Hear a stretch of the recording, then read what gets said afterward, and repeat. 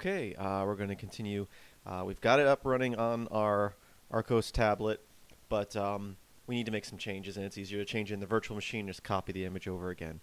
So we're going to run the same command we ran earlier with two minor differences. Earlier, we were using the Debian image, and here we're going to want to boot into our new root FS image. So that's one change. And also, since we got rid of all the partitions, we want to change this from SDA1 to just SDA, because there's just the main partition, and that's it. If you do 1, it's not going to be able to find the partition, and you're going to get errors. So we're going to change it to our new image, and we're going to change it to the correct partition or drive.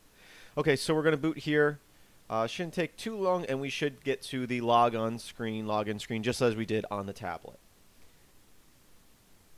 Except for, since we're working in the virtual machine, we have an actual physical keyboard.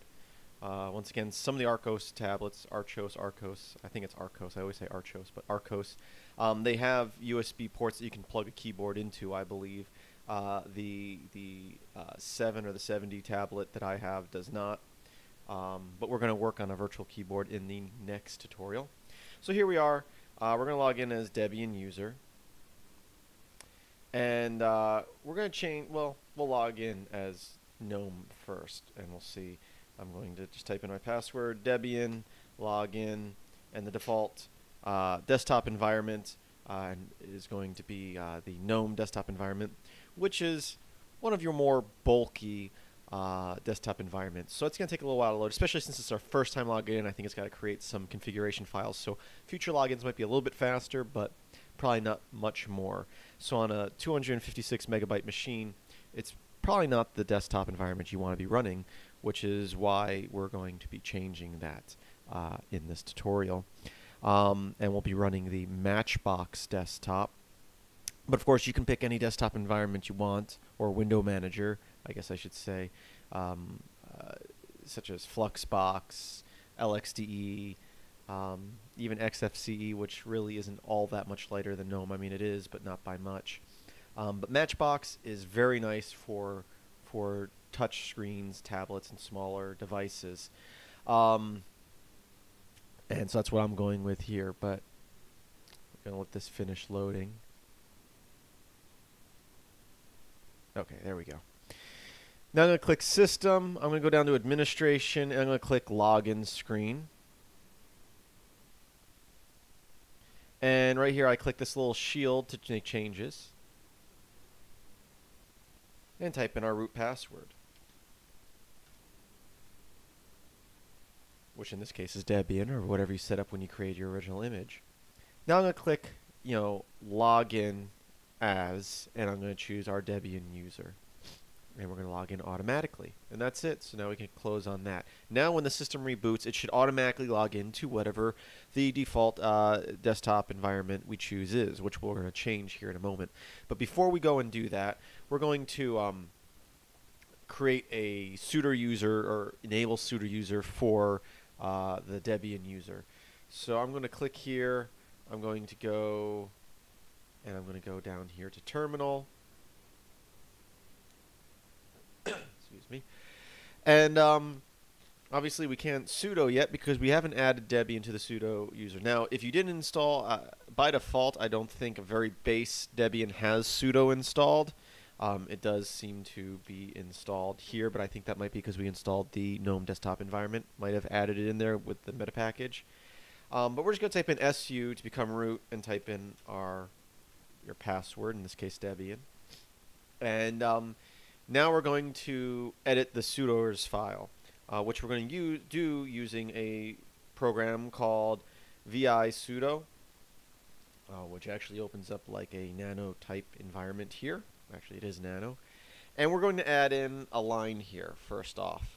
Now, this part is completely optional. You don't have to do this, and you may not want to do this. In normal circumstances, I would not recommend doing this because this is a security risk, security danger here.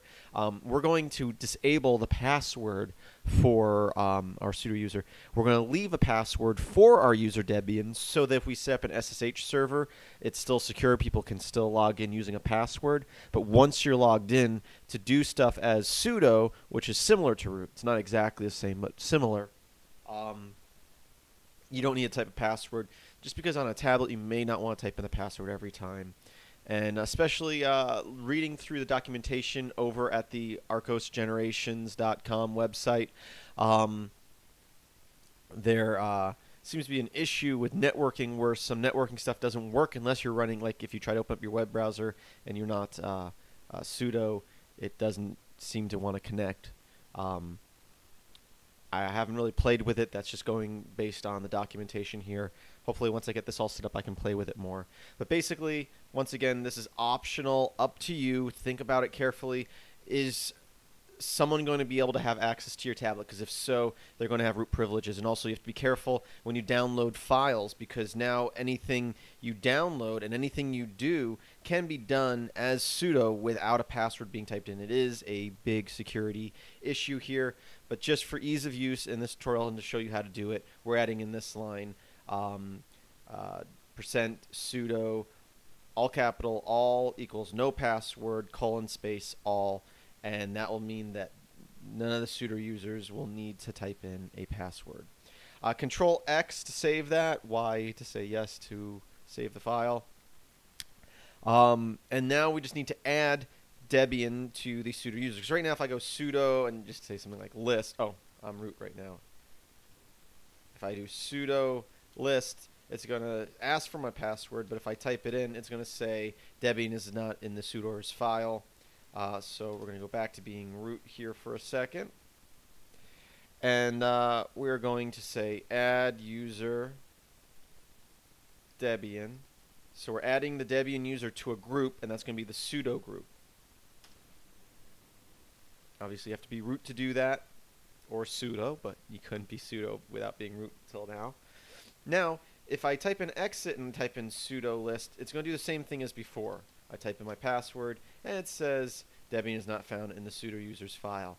And the reason for that is we need to log out and log back in. There might be a way to do it without logging out and logging back in, but I'm not 100% sure you know, what that is right now. And I do know logging out and logging back in does work. So we're going to log out. Plus, we're going to want to do this anyway because we're going to want to change our desktop environment to the matchbox environment.